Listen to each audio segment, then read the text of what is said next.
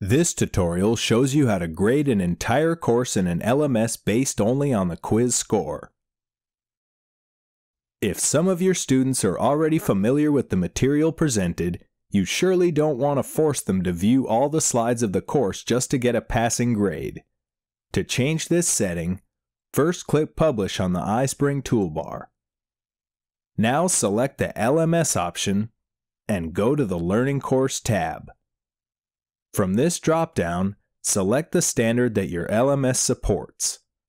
All of these standards include a process and completion section. Just click the Customize button. Uncheck the option Rate Number of Slides Viewed.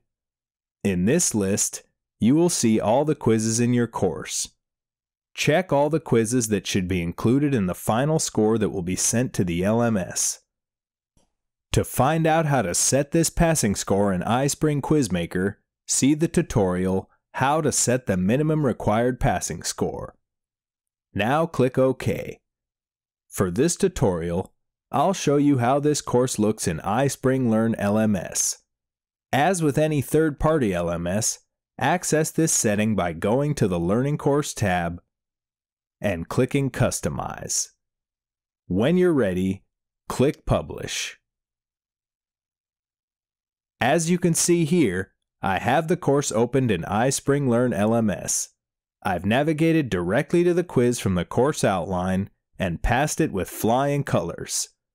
Now when I close the preview, my overall score for the course is exactly the score I got on the quiz. Did you like this video? Give it a like and subscribe to the iSpring YouTube channel for more updates.